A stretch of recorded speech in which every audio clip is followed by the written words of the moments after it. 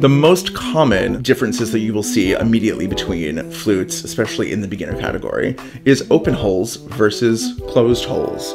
And all that means is that there are 5 keys on the flute for the second and third fingers of the left hand and the first through third fingers of the right hand that rest on keys that can have a hole in the middle of them or not. This particular flute that I'm holding does not have holes in the keys, so we would call it a closed hole flute. There generally is not a difference in price, although sometimes there is.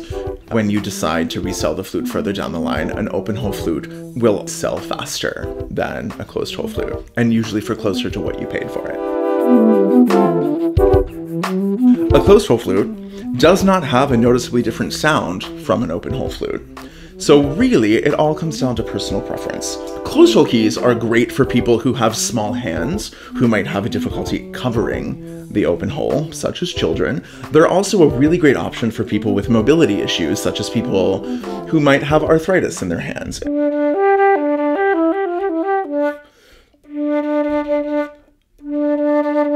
As you can see, I completely straightened my fingers and it still works. So it doesn't really matter where you put your finger on the key, the note will still come out. This flute that I'm holding, as you can see, has open holes. And so you can see in these 5 keys that we talked about, there are holes in the middle of the key. And another big advantage of having an open hole flute is that it does encourage proper hand positioning. You can't get lazy with your fingers because you'll open the hole a little bit, you'll crack the hole, and the note will crack or it won't come out at all. So it does encourage holding the flute properly.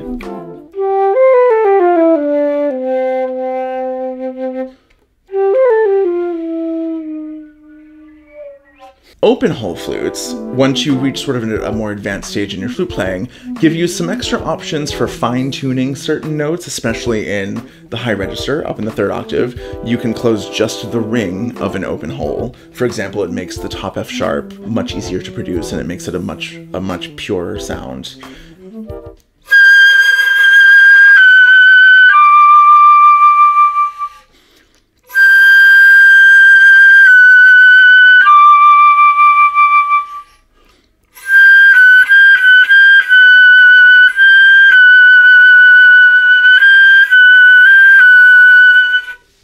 If you play a lot of contemporary music, you can slide your finger slowly off of the open hole to create special effects or microtones.